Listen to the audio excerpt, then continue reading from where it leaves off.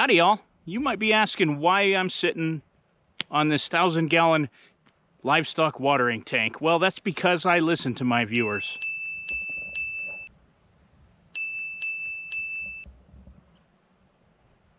Eventually.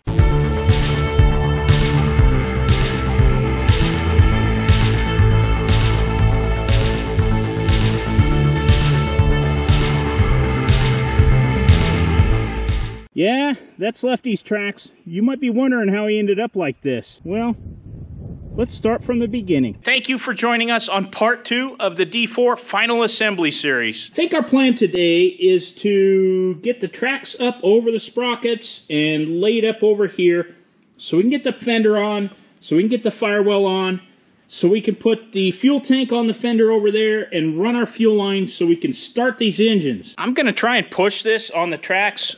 I've got a block up there, a rubber block, to stop it, and if we get it far enough, we might bring Goliath back up over here, pick up the tracks, and put them back over the carrier and the front idler. We'll probably hook up a machine to this and push it forward.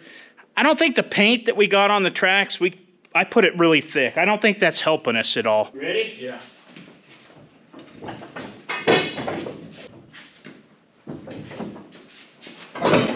You know what's making it hard? Those over there, that track, it's not pushing down.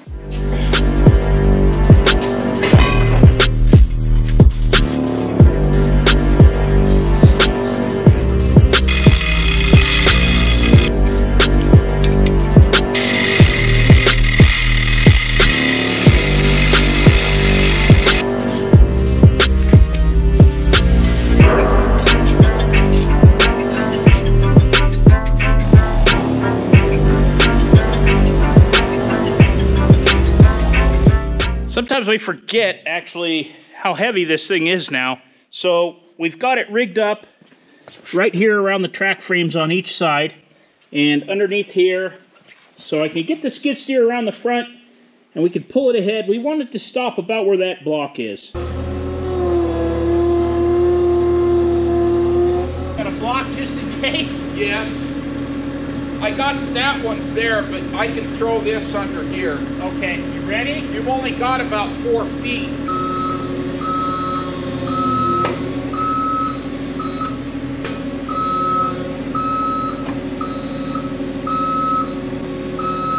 How far you want to go? Well, I'd like to get it to that block, but... Well, you can go a little more. Come on back. I'll stop you.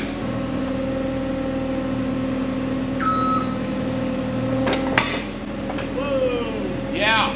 Okay, we're good, we're good. That rubber one stopped it, that block didn't. We were about 6 inches from a real bad day. Just don't hit my beautiful grill. Yeah, well, I knew you were going to be like Secret Service and dive in front of it to save it. I would. My life in front of it. I think we can move Goliath ahead, pull this track up over the top. We've decided we're going to go ahead and just tie these tracks up. I mean, when we go to start this, we can maybe even pull it outside or push it outside to start it. It wants to fight. I think the problem is we might have been a little bit too high with our crane and it was trying to pick this way instead of more straight up and down.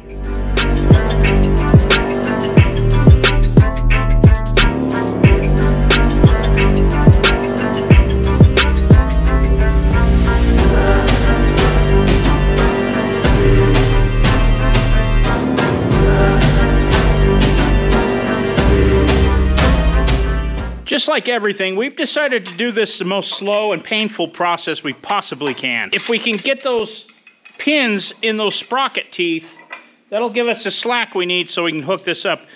And we're gonna have to back this nut off a long ways on the adjuster. 4G's tracks were lacking about another inch at least. They were very worn out, the chains. So these are practically new chains. Yeah, that's it.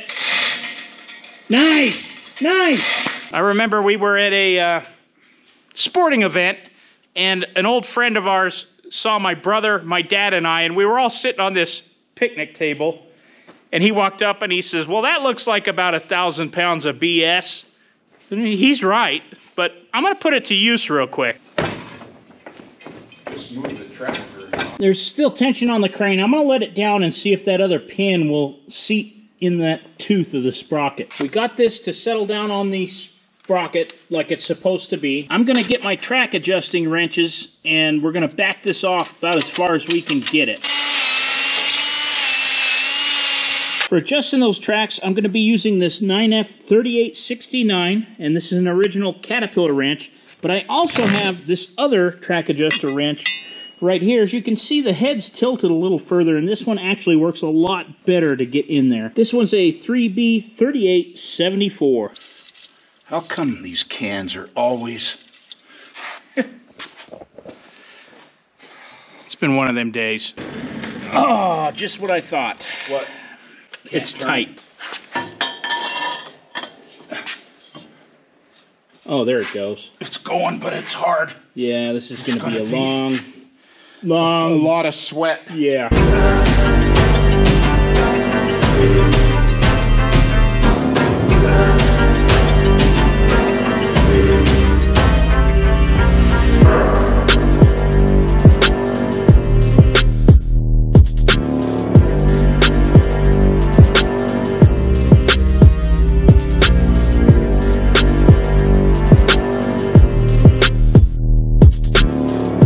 Well, I'm out of breath because that was a workout for both of us. That is, yeah.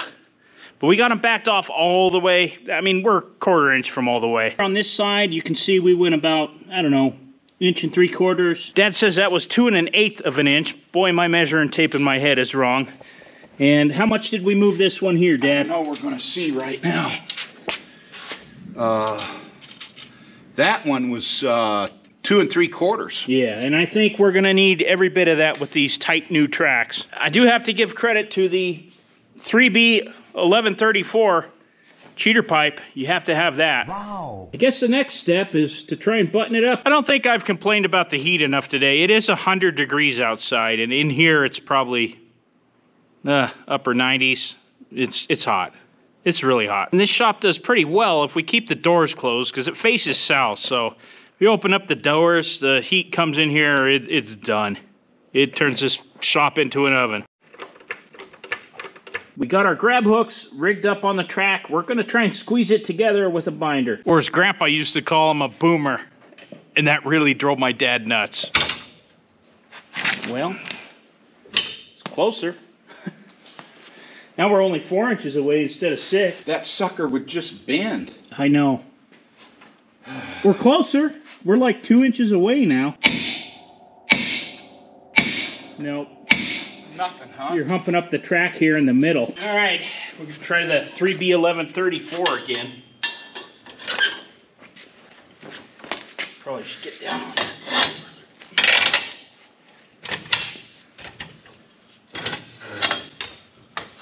We just need a couple of them pins to bend and it'd work. Yeah, we're almost there. Piece of the Farmo H.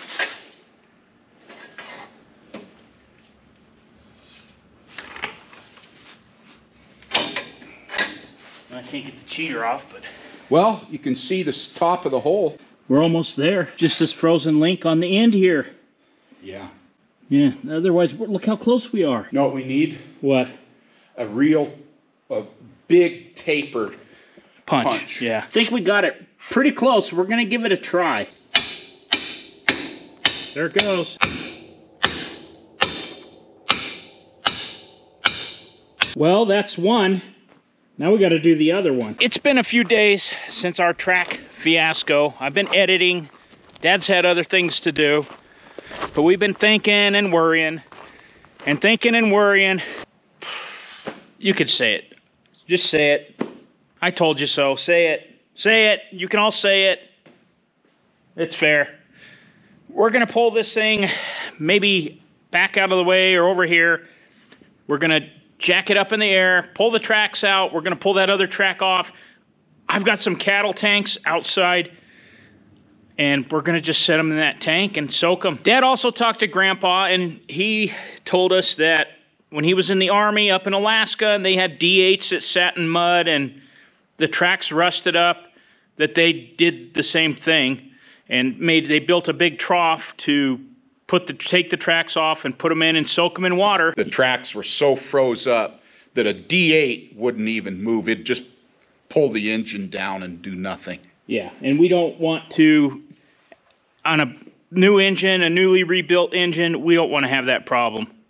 We want to be able to break this engine in properly, and we want it to move properly, so let's soak some tracks.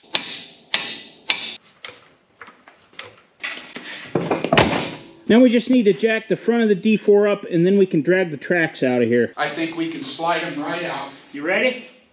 I guess so. It won't go. I know, but it still makes me nervous. Grandpa's favorite saying was nervous in the service. What, are you nervous in the service? It'll clear the rollers. Okay, now we can drag those tracks back out of here. We're gonna go out and clean up a water trough and get it ready, start filling it with some water. It's funny how narrow focused I've been that I forgot that we even had those things out there, and that was even an option until Dad brought it up this morning. Dad's already scooting that one, and we could drag it out that door and this one out this door. For our penance, Dad and I agree that you should leave us, and I told you so in the comments down below, because we totally deserve that.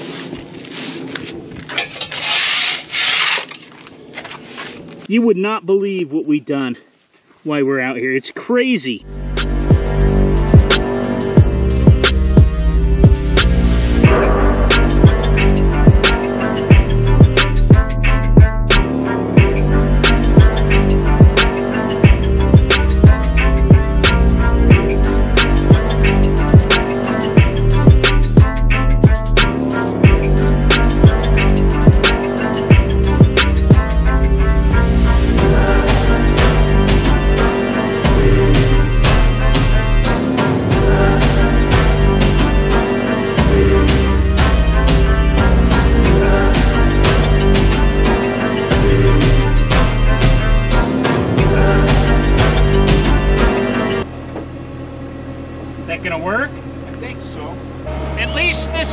If nothing else, if it doesn't work, at least this is the experiment, and everybody asked for us to try this, so we got nothing really to lose. This feels like one of those car shows they used to have on the cable TV. With only a little under 2 months left until the show, Greg and Aaron are on a time crunch to get this project done in time. And just with minutes left, a stuck chain throws a monkey wrench into everything. It looks like we got enough room to get that in there next to the other one.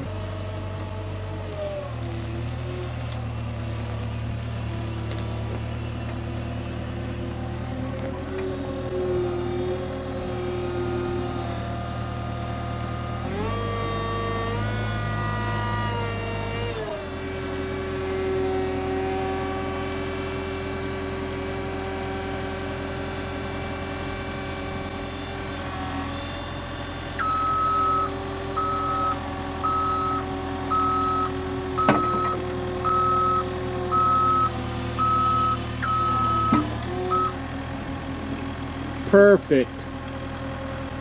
Okay, let me get our bricks under there. I'm kind of surprised these both fit in here, to be honest with you. It just barely fit. And now we don't have to fill the trough up all the way. No. Just to cover the chains, really. Those chains need to soak for quite a while. And now the clock is ticking until the show. While we wait, Aaron and Greg have important things to get together on the D4.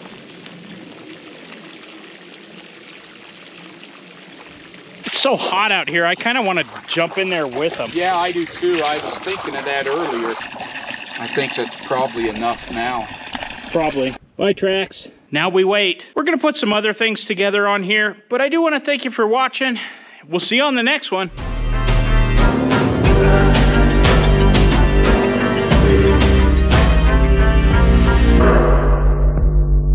You know, I'm worried about this. I'm going to put it over here on my table. Okay. I'm worried that's going to get bent or dropped or lost. It'll be right here with this stuff. Or get abducted by somebody in a van with ice cream and candy. Yeah. Dad didn't like that I set the gasket for the pony motor carburetor up here. That was an off-color joke. I apologize for that.